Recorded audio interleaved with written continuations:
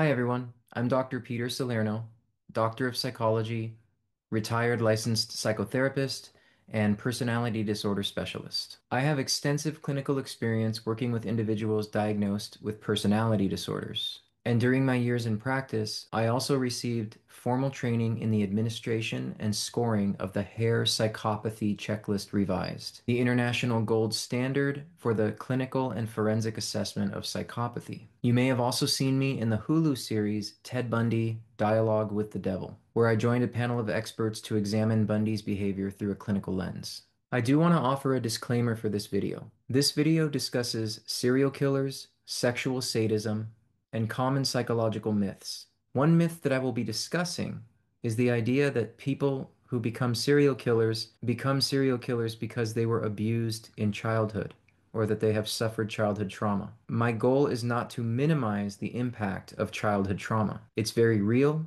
and very devastating for many. But this video challenges the claim that abuse explains why serial killers kill. We are going to look at what science, not speculation, actually tells us. So I'm going to take aim at a long-standing myth that serial killers commit heinous acts because they were abused, especially sexually or physically in childhood, that they are simply reenacting their own trauma. It's an idea you've probably heard in documentaries, news specials, true crime podcasts, and from forensic experts in the field of psychology, as well as criminal profilers. But it's wrong.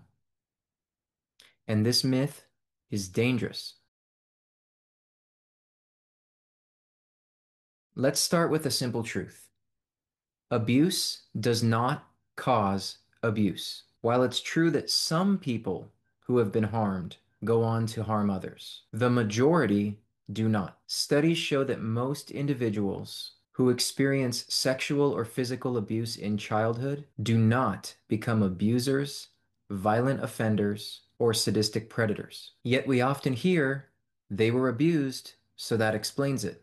That's a classic example of illusory correlation, a cognitive bias where we assume two things are linked because they co-occur, even if there's no causal relationship. Just because some serial killers had troubled childhoods doesn't mean that trauma caused their sadism. Without controlling for genetics, brain structure, and temperament, these theories remain anecdotal and outdated.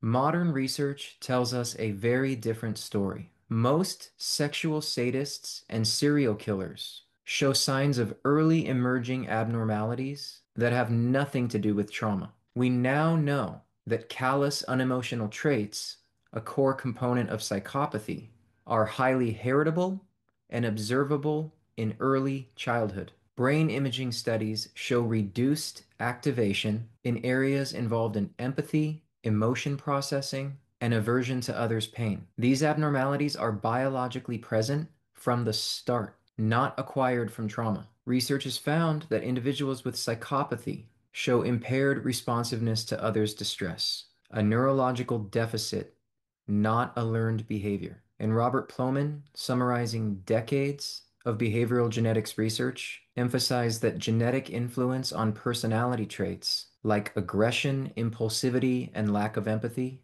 is substantial, often exceeding 50%.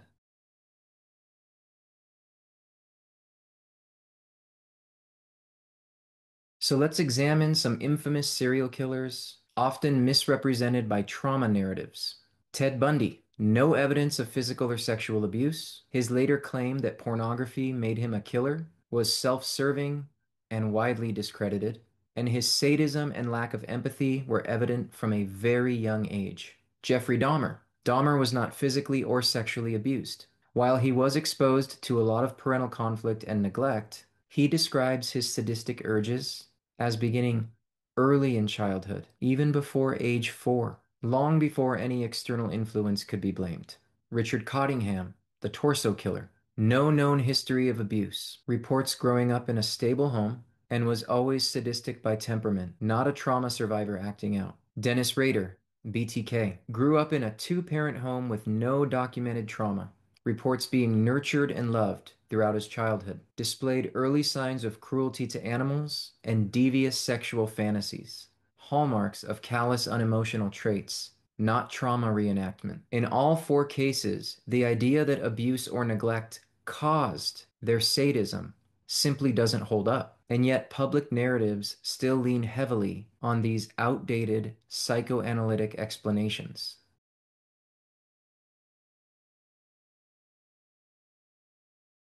So, why does this myth persist? Mainly because most people are uncomfortable with the alternative, that some people are born different, with hardwired deficits in empathy, abnormal reward processing, and pleasure derived from others' suffering. But clinging to trauma-based models obscures the truth and impairs possible prevention. It also stigmatizes trauma survivors, most of whom are not violent. It misleads juries, therapists, and the general public. And it prevents us from investing in early identification and genetic research that could actually save lives. Serial killers are not made by their pasts. They are shaped by a complex interaction of genes, brain abnormalities, and neurodevelopmental patterns, not simple cause and effect trauma.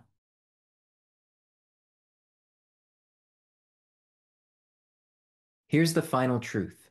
There is no type when it comes to sadistic killers. Some are socially skilled, others are loners. Some come from hardship, others from affluence. Some were abused, many were not. The only consistent finding is that they tend to show early, stable, biologically rooted traits. Lack of empathy, arousal from dominance, low physiological reactivity to distress, and in some cases, neurological anomalies visible on imaging scans. The idea that hurt people may be comforting, but it's not science. In this domain, biology is destiny far more often than trauma.